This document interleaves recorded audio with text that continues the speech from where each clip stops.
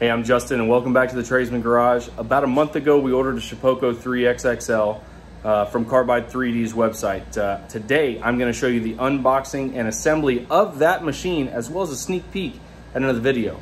So let's go check it out. So here we have it, the Shapeoko 3 XXL. Came in a really big box, a really heavy box at that. The guys from FedEx actually had to have 2 guys and a dolly to get it to my door. So that was a chore, getting it in the house, coming around and putting it back into the garage. But we got it, right? So once we got that down and we opened it up, I just dove right into making sure every part that was supposed to be shipped was in the box. And Carbide 3D did a very good job here. Their packing was adequate. There was nothing broken. The only critique I have for them is I was short on zip ties. I think in my box I had 6 zip ties in total. And I think in the instructions it calls for somewhat like 20 zip ties, but no big deal. I had some zip ties on hand in my own shop, so I just used what I had to offset the amount that was missing. We pressed on. So after checking all the inventory, making sure everything was where it needed to be, that we got everything, we start the assembly process with the base and the side rails. So from the beginning here, just go step by step. Right, read the dang instructions. Don't try to go ahead of it. The biggest mess up I had here is I'm reading the instructions, but I'm halfway reading them, right? So I get the idea of what I'm supposed to do, and then I think, you know, I got this. This is easy. Well, it is an easy assembly if you follow the instructions. So I tightened down all these screws, but I failed to see that I needed them to be loose until I got pretty much everything built, because then we're going to square the machine and tighten it up. So I tightened these screws down and loosened them back up at least 2 to 3 times before I figured out what I was doing wrong. So my assembly took about 6.5 hours. Average assembly time is about 7 to 8 hours. But it's not a race. You're not trying to see who can build the thing the fastest. You want it to be built right the first time. It stops you from going back and having to redo everything, tune the machine again. You can just get right into cutting what you paid for. So I'm working on the Z-axis right now, and the only thing that I messed up here, and I found out about a week later, was right there on that metal mount. So that little silver router mount, there's a round coupling that goes in from the top to the bottom. I actually put it in upside down. So read your instructions. Fun fact, when you put the axis side panels on there, those wires that are wrapped around the 2 wheel pulleys, make sure you undo those before you mount the actual rail. Found that out the hard way.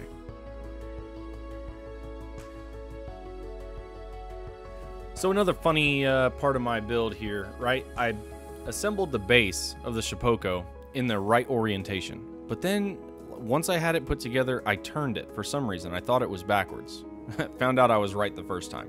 So after I mounted the side rails on and had everything at least set to where it wouldn't move too much, my wife helped me and we rotated the machine back to the original spot that I had it.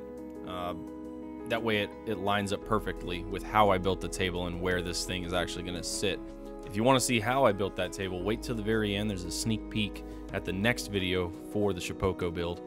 I'll drop a link in the description too once I get that video live. But yeah, watch the very end of the video. Last couple of seconds. It's pretty cool. Here we're tightening the belts. There's a lot of controversy. How tight do you put the belts? Is there a certain measurement? Really, there's not. It's kind of more or less like a guitar string, but you just got to kind of feel for it. There is a measurement and some sort of gauge online. There's a couple of forums that you can read, but really all we're trying to do is make it tight so it doesn't wobble around, but not too tight to the point where it's messing the motor up. So in the middle of assembly, I actually got my order in from Tools today. I was excited about it. Took a little picture for you. They got a wide variety of bits that I'm going to be using here in the future, so figured I'd just drop that in there. But now moving on to the second day of assembly, we started the finishing process. We're attaching the wires, the chain drag assembly, making sure all the belts are tight to the where they're supposed to be. And a little tip here. So when you're attaching this chain drag assembly, have it pre-laid out just like in the picture. When you go to mount it to the actual machine, set it up there loose. That way you can pull these cables freely through the chain drag assembly before you plug all the cords into the motherboard. It's going to help in the long run. I learned that the hard way. It took me about 20 minutes to figure out why these cables weren't lining up correctly, and that is the quickest way to fix this problem. So you'll see that here shortly, and I'll speed it up a little bit to about 600 times recording speed. So overall, the instructions for putting this thing together, Carbide 3D did a great job. It's self-explanatory, dang near, and there's pictures along the way. Follow the pictures, slow down, and you can't mess this up. I did it because I was in a hurry. I was too dang excited. I was like a little kid in a candy store, right? I just got my first brand new toy and I gotta play with it. So I wanted to hurry up and get this thing done. It hurt me in the long run, and I had to readjust a bunch of things towards the end of assembly. So slow down, do it right the first time. Here I'm just attaching the sensors. And this is kind of just a little quick look at how they're supposed to be oriented. It's exactly what it looks like in the picture. So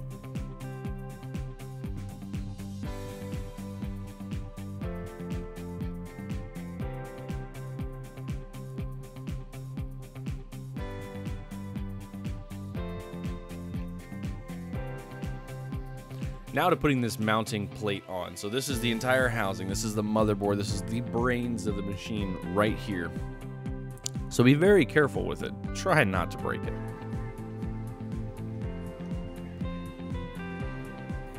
So here I'm putting this little connector on.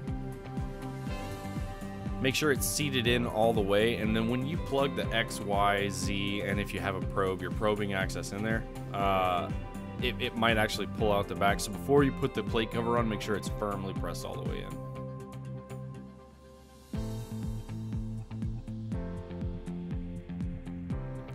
Now remember I was talking about pulling those cables out of the chain drag assembly? This is what I'm talking about. I couldn't figure out why they weren't fitting. I didn't realize that you could pull those cables freely inside that chain drag assembly. So once you have it all plugged in, if you see how short it is up top and it's tight, all these cords are supposed to go in through the top and come out and wrap to the right, but some of them weren't fitting. So just grab the chain drag assembly and pull the cables through before you even attach those cables to the motherboard. It's going to make the process so much faster. Once you get them seated correctly and there's enough spacing with your wires and you've got it all set and the plate cover fits, you'll push the rest of the cords back into the chain drag assembly, just enough to where it's tight but not too tight, and there's not too much slack with those cables coming out the top of the box. You don't want it to flop around. It needs to sit pretty still once the plate cover is put on the top.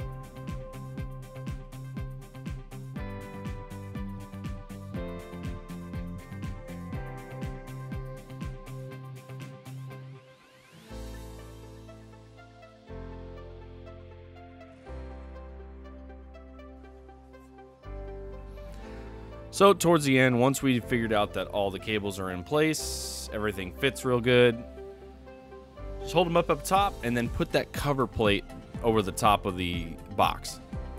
Cinch them down with the 4 screws provided and you are done putting the cables in. I actually purchased a axis probe, so I plugged that into the housing as well before I put that cover on. Routed the wire at the top, put the screws into place, and this part of the assembly was complete. So now towards the end, we were finishing everything up. Literally all you're doing is plugging the wires in and using zip ties to do some cable management. You're pretty much done besides squaring the machine off. That's going to be your last step. But now we're just doing cable management, and I was missing some zip ties, so I used my own, and we were pretty much done with that.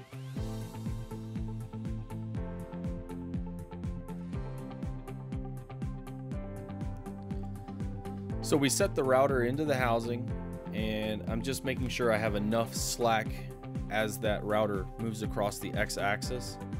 You'll put some clips on the back and basically you're making the clips out of the zip ties to hold it in place so it has enough slack to move freely, but it's not dragging on top of the waste board.